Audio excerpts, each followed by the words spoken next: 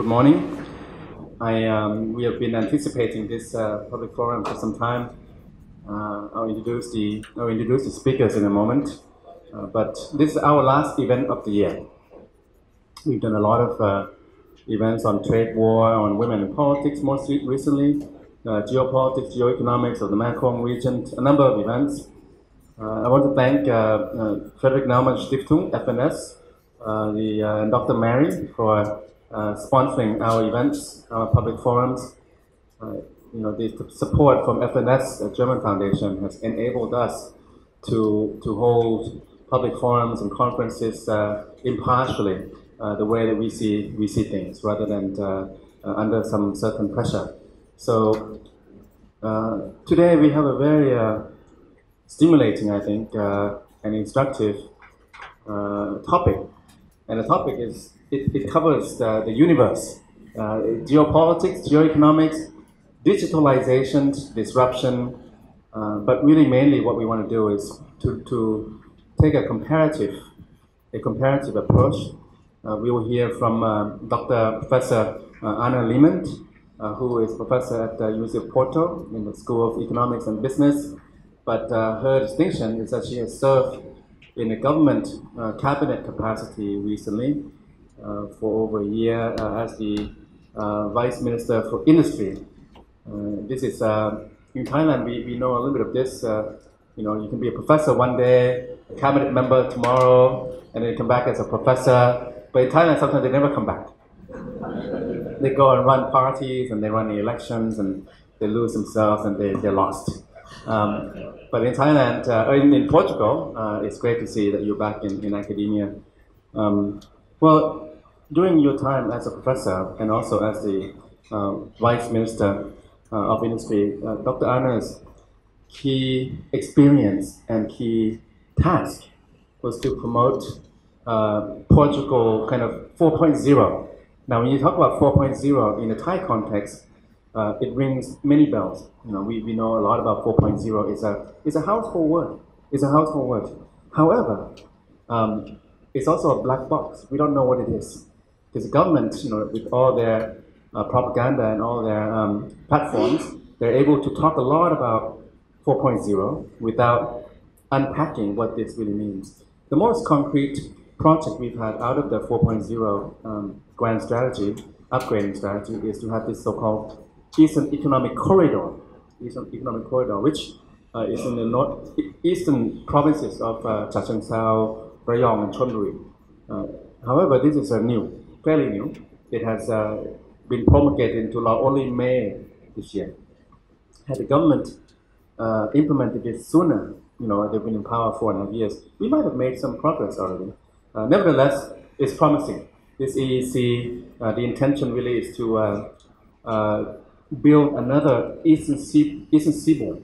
It's Eastern Seaboard 2.0. It will be the source of Thai economic growth for the next decade or two. They want to focus on S-curve industries, a lot of infrastructure connectivity. They want to build rail, connecting the 3 main airports with the Pao, Don Mueang, and Suvarnabhumi that you used when you landed. And they want to upgrade our port, so this would be Mataput, Lam Chabang, and also the airport with the Pao. So basically, Thailand is like Portugal, and I think like many countries. They want to have a strategy for growth. They want to have kind of an industrial policy, if you will, where the state, the government, plays a leading role in organizing, in cultivating growth strategies and projects. So today, you have the bios of the speakers, so I'm not going to go into a long introduction. I'll introduce one by one, but I'll start with Professor Ana Lehman. So as mentioned, Professor of Economics Business, Vice Minister Industry, but she also has worked on innovation.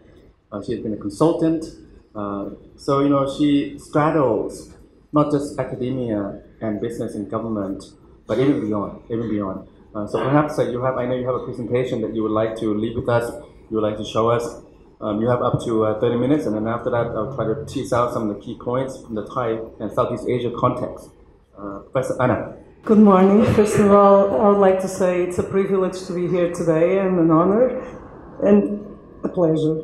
I would like to ask Dr.Thitinan Pondsudhirak, Director of ISIS Thailand, the opportunity to be here in such a prestigious center that is a reference not only in Thailand and in Asia, but all over the world. And also, it's a pleasure to be here with you, specifically also such a prestigious, also opinion leader in the areas in which you specialize. I'd like to greet all the other participants, a very special greeting to Dr.Pavida Pananond, whom I know, I'm not going to say for how many years, because we were in kindergarten, more or less, but we've been colleagues in the PhD back in England, and is also a reference in international business. I would like to greet the other speakers as well. It's very important for me also to have the chance of debating these issues with you. A very special reference to His Excellency, our Ambassador of Portugal, Francisco Vaz Pato, who is really taking the prestige and the name of Portugal to the highest level here in Thailand. It's such a pleasure also to be here today. Thank you for coming. His Excellency, the Ambassador of New Zealand as well, Dr. Kevin Cottrell, also our Economic Counselor from Portugal. And I would like to greet each and every one of you. It's really an honor and a privilege to be here. So I would like to share with you a few ideas on such a rich topic, the rich topic of our seminar. And it's really what I want to do is really, like I said, to share some ideas, because the issue is so rich that I think we can then, with the other speakers and in the debate, discuss the nuances that you find the most interesting. So, I'll propose a brief agenda. First of all, I will take an economic angle on digitalization and disruption, focusing on my area of specialization, on international business. And I will make some statements on some implications I think it may have, challenging traditional models of internationalization, but also on democratizing internationalization, because the digital technologies can be seen as powerful tools to make internationalization available to smaller and more peripheral players. I will make a brief reference to the platform economy that is also changing a lot the way supply and demand meets, and I will also argue that these dynamics and digitalization in particular is really questioning the heart of the concept of markets as we know them, and also eventually disrupting. And when I say disrupting, I don't have any negative charge on it's challenging, it's making it different, even in value chains, that I'm sure is a topic that Professor Pananond will take later on, as she's a very important specialist on this. Finishing the economic part, I will delve on some policy implications, and then I will go into a second part of my presentation. Because, of course, although for me it's easier to speak from an economic standpoint, because that's my area, but in due fairness, the digitalization impact, and as in the topic of the seminar, it is, well patent.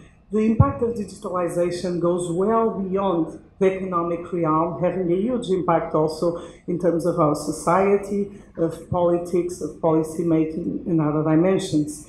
So I will make a few considerations on digital in its interface with geopolitics, and then talk a little bit about Europe, Portugal, and as I know, and I've been eagerly reading about Thailand also, draw some common points, but I would leave the Thai part more to the other speakers, although I think we can discuss together because we have some really common interests that I think are worth highlighting.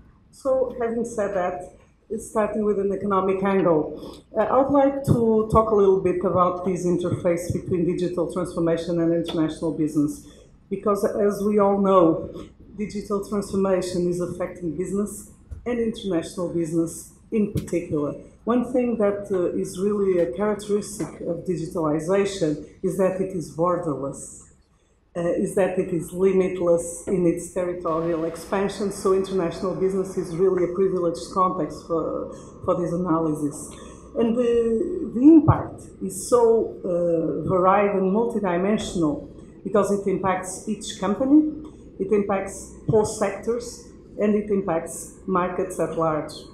There's a very important set of impacts that come from the supply side, and this is usually the most highlighted aspect. Technological disruption in particular, so coming from the technological part and seeing what are the changes that it causes in terms of supply, in terms of the companies.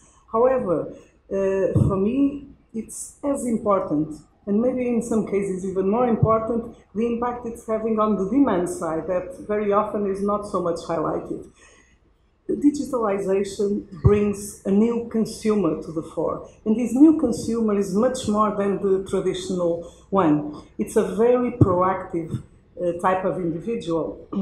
It's be it an individual in terms of a person or even a business, because businesses can be consumers too. So they call it him or her prosumer, because it's like sometimes a bit of a producer and a consumer. So the new consumer wants individuality, wants to feel special, wants products that are customized to him or to her, wants to be also a co-producer, a co-creator, sometimes a co-designer, and sometimes even participating in the distribution process. So this new consumer is a multifaceted person and demands very high standards also from the companies. And this is all being enabled by digitalization.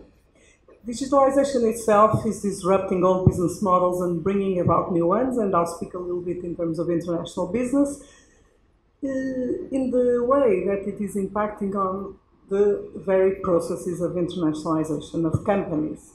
I will argue that it brings about a different balance between the traditional modes of entering foreign markets and even changing, as I said before, the very concept of market and deterritorializing it. As I said, my second part will really analyze more in the ways in which it goes well beyond the economy and into social dimension and geopolitical level. Digital transformation is here to stay and is way more than a buzzword. Sometimes it is used like that, but it's way more than that. It's really an ongoing process of deep change.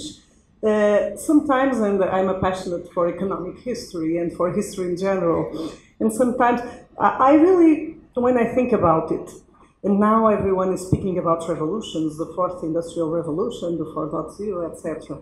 And it's true that is an expression that gathered important dimension, but I have doubts that the transition from the third to the fourth industrial revolution is more transformative than the change from an agricultural society to the first industrial revolution. My bet would be that the transition from an agricultural society to the first industrial revolution was even more profound.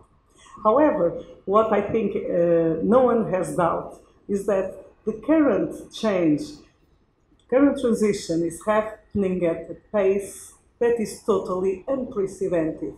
There was a futurist called Gary Vaynerchuk that says we live in a VUCA world. VUCA means volatility, uncertainty, complexity, and ambiguity. And it's really the current context. The pace is so fast, and are governments going to be able to keep pace with all this, and even companies? That's what I have some doubts, but I'm still an optimist person. Digital transformation, it's important to understand it and its impacts, both on economics and on geopolitics, to sort of unbundle it. It has and sort of break down into some parts to analyze them better. So it has a tangible part, without any doubt, of physical infrastructure, of hardware, the 4.0 issues, robotic, automation, etc. But that has a very important, and I would say even more important, intangible dimensions. Also, infrastructure has a very important intangible part, networks, and very often it's the networks, it's the Internet of Things that makes a difference, not just the hardware, but also in terms of the skills. And in my opinion, the qualification of human resources is really probably the most important aspect of any policy of 4.0. The other thing that is so important if we want really to assess the impact of digital transformation is to understand that it really implies a multiplicity of stakeholders and also a multiplicity of contexts and environments. First of all, the citizen, and of course this doesn't have any order of importance, but the citizens. Citizens have multiple roles. The so-called new consumer, up to the voter. The citizens are everywhere in so many different capacities. The users of technology, etc., etc. So digitalization goes well beyond the factories. It enters in the government, in terms of the processes in which government relates to citizens. It enters in democracy. It enters in the way that we relate to each other, that we relate to our families, etc. Companies, government, the territorial aspect, cities being a major player, the work environment. Digital is really impacting on the layout of companies, on the way, even at universities that we teach, etc. In politics, in the media, a panoply of other public and private organizations, including NGOs and the third sector, not just purely public or private.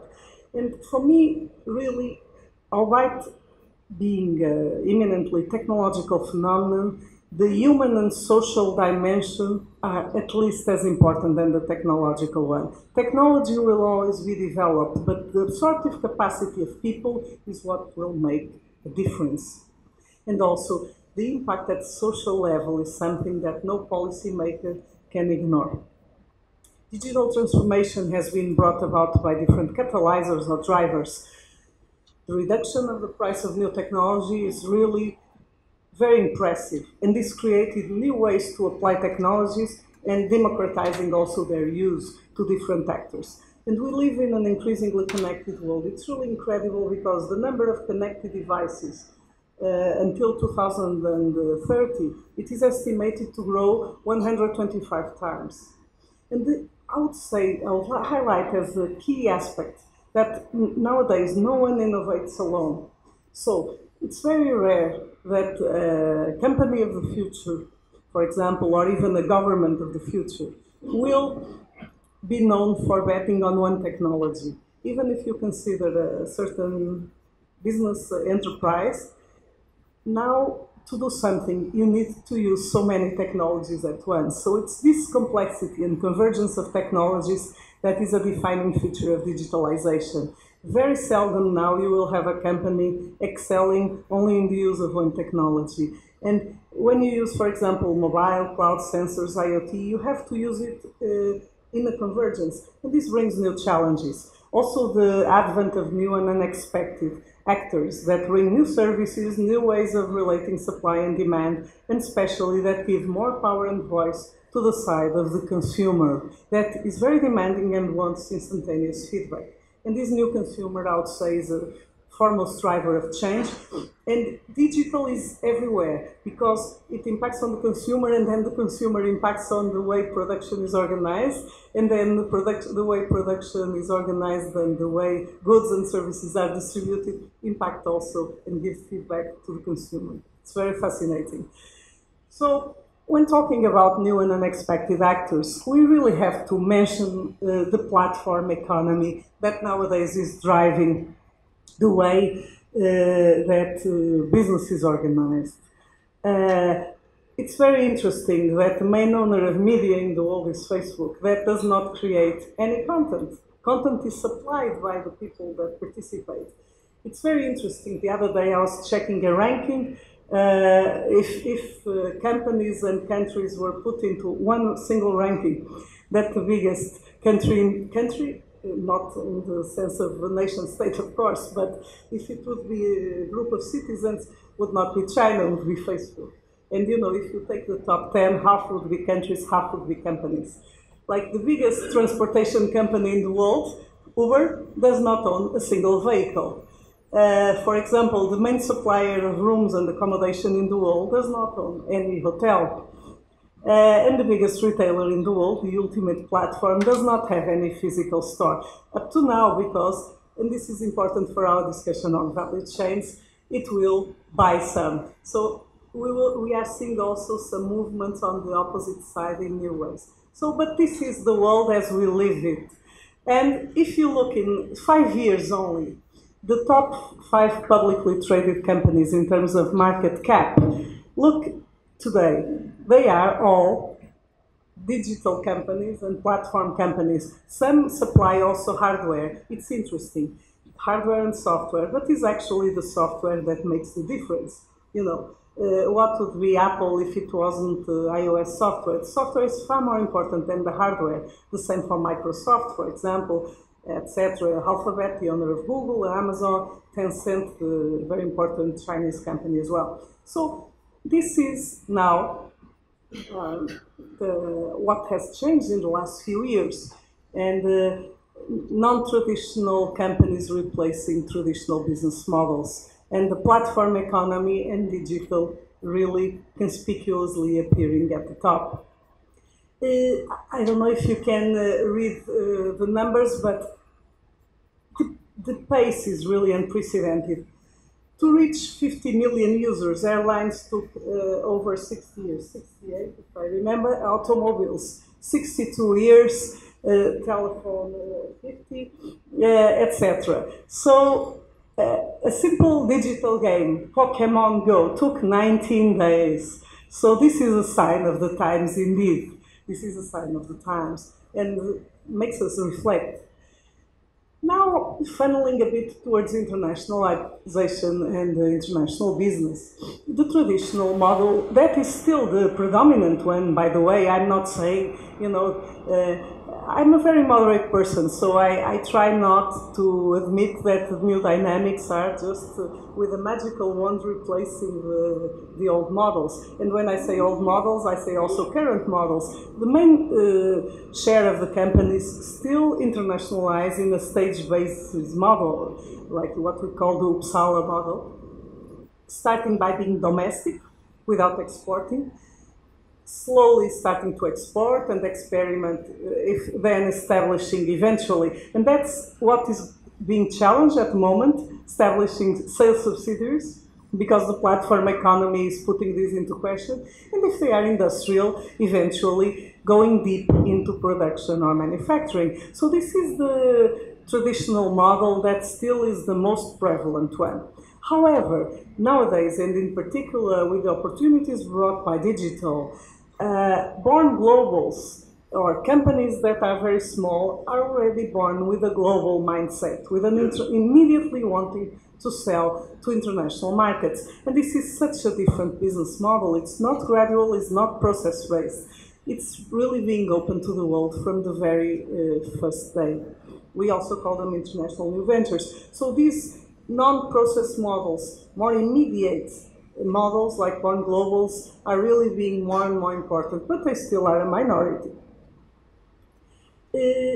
Something that I find very interesting when I reflected on this a few years ago, I developed a seminar that was called Low-Cost Internationalization. And this was quite interesting to think about it, because digital technologies allow undoubtedly to internationalize using fewer resources. Nowadays, and I know a few cases like this, a couple of individuals, and even only one sometimes, can have a platform, and this can be very, not so costly, can be $100 to have one, and have a window to the world through digital. And this is so empowering, and so it changes a lot. For example, I knew a founder of a startup also from Porto, and he went to Chile in a program of Startup Chile, and now it's a software. They have a software for electronic commerce. So now this company supplies 60% of the stores in Chile and several all over the world. And you can customize your website. It starts like $200, $300. And it's so incredible, because before to sell your products, you need to have an agent or to have a store. And this is so costly. A minority of companies could afford this. And now you can sell all over the world with very few resources. I'm not saying it's easy, because e-commerce models also can be very tricky. And I had lots of discussions with business people on this. For example, it brings a lot of unpredictability, because after a certain size, you need really to, you have the goods coming back, etc. So I'm not saying it's easy, but it really democratizes internationalization, because you don't need, in some cases, to invest in commercial subsidiaries. Also, in terms of value chain, nowadays everyone uses platforms, even governments for public tenders.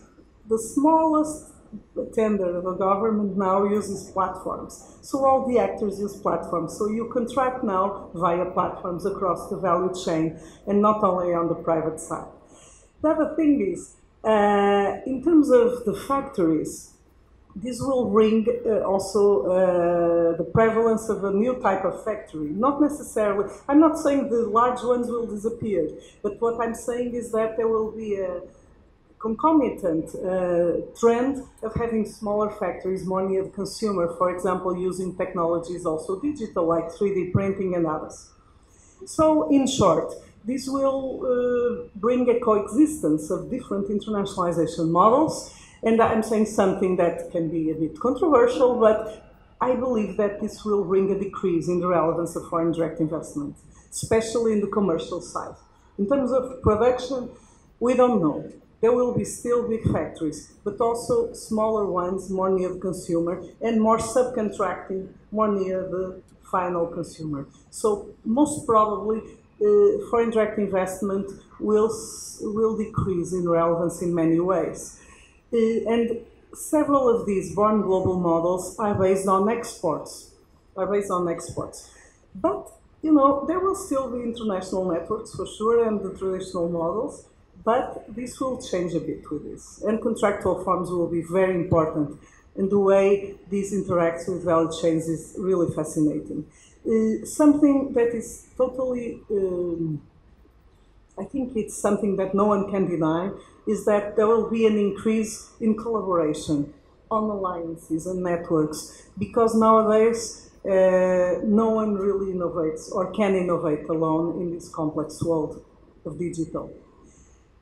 Low-cost internationalization, in short, opens important opportunities for small and medium enterprises, for startups, and for companies in emerging markets and in peripheral areas that otherwise could not probably have the resources. So as you see, I am seeing this in a very hopeful way, in a very positive way, not denying, of course, the difficulties, the adaptation challenges, etc. Another thing that is important, open innovation. Like no one innovates alone, it's so important that large corporates also, and this is also a trend, that use more and more the more maverick type of startups also, that don't have the same administrative heritage or legacy that the large corporates have, to perform more radical types of innovation. But I have to say that I'm not convinced that this is so unilateral. I think that startups have a lot to gain and learn from the large corporates, because it's very fashionable to speak about startups, and rightly so. However, they have a lot to learn in terms of conducting their business models, also they have a lot to gain in terms of getting a client that makes them viable. So this, as Professor Thitinan said, I have a responsibility in government recently, and I was in charge of all industrial sectors of Industry 4.0 and of the startup ecosystem. But for me, the most important thing was to bring them together, create synergies. In terms of value chains, I leave an idea here because this is very rich, I don't have time to address, but there's this issue of disintermediation and fragmentation, or maybe not. When I say maybe not is, I see that one of the world leaders in distribution of luxury goods, Farfetch, that is a Portuguese founder, but company is based in the UK, in London. Farfetch, that you may know is Farfetch and Net-a-Porter are the two biggest platforms in luxury. So now Farfetch bought Browns. It's a big department store in London. Amazon is going to buy stores. A startup that I know that is in footwear in Portugal called Andandy The founder tells me, I sell to 140 countries and I never left Lisbon. It's not even in any of the production centers. It's in the capital of Portugal and is selling just via a platform to 140. But he told me, I'm going to integrate vertically and buy the factory. So at the end of the day, we are seeing also some forces in the opposite way, starting not so. And I think we should also take into account that this is a great opportunity to improve the competitiveness of businesses through efficiency and the productivity aspect of it across the value chain and reducing internationalization costs. I'm not going to characterize this, but in terms of a market that is very interesting is the platforms that sell apps, applications for mobile devices. This is such a huge and vast market. It's bigger than the GDP of several countries. And I have some examples of platforms there, App Store, Google Play. Google Play now is the first. It used to be App Store, although App Store is still sort of the benchmark. You know, this is a market. This is a market that is bigger than several markets of several countries. And so we need to think more. When we are internationalization promoting agency, when we are a government, what kind of markets are we considering? What kind of strategy do we have to advise our companies? Because being just territorial and country-based is not enough in a platform economy, is not at all enough. So this is really questioning the heart and the core of what we understand to be a market. Because it's true that a territorial dimension is still relevant. However, many markets nowadays are not at all territorial. Global value chains, if I am a company selling olive oil from Portugal or a company selling a certain type of wood from Thailand, am I going to approach the US market? Or am I going to approach, for example, the global value chain of Walmart or Whole Foods supermarket? Isn't it much more important to enter in a value chain rather than trying to have a distribution scheme for a country with the resources and risk it implies? The other thing that is very interesting, there's now a huge opportunity because the platform economy entered on multilateral institutions like the Asian Development Bank, the World Bank, etc. Public tenders, for example, to provide equipment for schools. Imagine in a country, in one of the countries in the region. So then the producers of furniture or textiles can apply just being in front of a computer. And this is so interesting. And digital platforms, my former slide, all these apps, the Amazon, Zalando, the PlayStation, all these are markets. So we need to rethink what we understand by a market. So, moving fast and forward now, it's really important to understand that digital is an enabler. It's very interesting to understand it in its impact that it has on all sectors, not only in manufacturing, but also in services. It's disrupting the banking business with fintech, the technological companies related to finance. Agriculture, precision agriculture, for me is one of the most fascinating examples. One of my last things was to promote a digital innovation hub in precision agriculture. Blockchain, for example, is now using to trace every type of good. For example, in terms of fisheries, I've given an award to a startup that was using blockchain to do the traceability of the fish. This is so important because new consumer wants to know almost who fished my fish, if you allow me the expression. So the last idea that I would leave in this vein was that digital really to be effective and in order to seize the opportunities brought by digital technologies to internationalization, we cannot think only after the goods or services are produced and the distribution phase. We need to understand all the process. Digital has to contaminate all the value chain, and indeed is doing so. So from R&D to design, it's getting all digital up to the after-sales service. And it's so important to have this holistic and systemic view of digitization, because if we concentrate only on bringing it to the platforms or to the foreign markets, we are missing a big point. So it's not just about production, it's not just about sales, it's all the value chain, and a 360 degrees concept. So, to finish this part, and the second part will be much shorter, but finish this part, the policy implications also when we look at what can governments do. These implications are so multidimensional, and even if we are working on internationalization, we cannot just look on policies related to that. For example, Professor Pananond and I go all over the world giving seminars and panels on outward internationalization policy. But now, is it really the main type of policy? Because I would argue that more and more horizontal policies should be the most critical ones, not forgetting, of course, some outward or inward FDI policies. But horizontal policies, what are they? Qualification of human resources is the crucial type. Innovation and ecosystem promoting policies. And in some cases, infrastructure policies, but infrastructure policies in a rich way, especially on the intangible side. And this includes data. None of this that we are talking about digital, is really applicable if there are no good data. When we talk about artificial intelligence, about blockchain, about cybersecurity, etc., this is meaningless without high-quality data. And I would say this is a big challenge for many countries, because the data infrastructure does not have very often the requisite quality to use up the potential of digital technologies. So, in short, horizontal policies, human resources qualification, one, ecosystem and innovation, two, and I would say infrastructure privileging the data aspect. Implications, of course, lots of implications for a policymaker.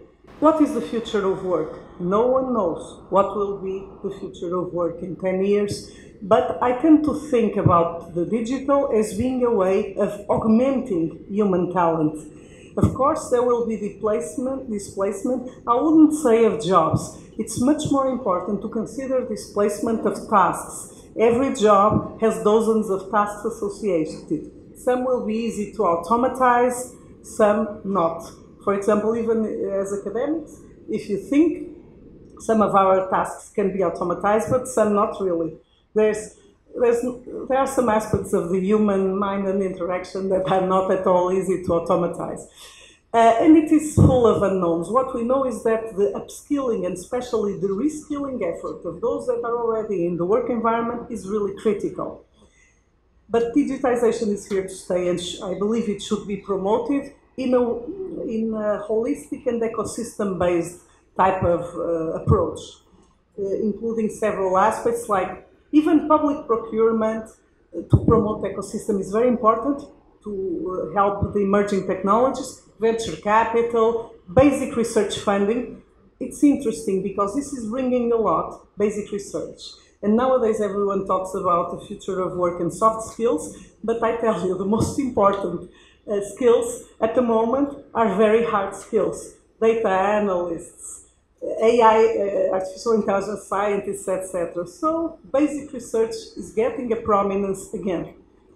Alliances and collaborations, a feature of the present and of the future, and promoting this convergence of technology and key enabling technologies. For example, artificial intelligence is something that is really important. It's nothing new, it's there from the 50s, but the ways in which it is applied are really very important. For example, climate change, agriculture, etc. Now, to finish my presentation, even though I'm an economist, I wouldn't like to be just confined to that dismal science, and it's really important to acknowledge how it transcends the economy. Digitalization does not happen in a void. It has such a huge impact, as we saw in so many examples, on democracy, elections, on the spread of social and political movements, for the good or for the not so good. For example, I met in 2017, a guy called Brad Parscale. I met this guy at the Web Summit that I used to organize the Portuguese part of this. It's a big conference with 70,000 people. Brad Parscale was the leader of the social network campaigns of Donald Trump. I had an incredible conversation with him, and it's widely acknowledged that without Brad Parscale, Trump probably wouldn't have been elected.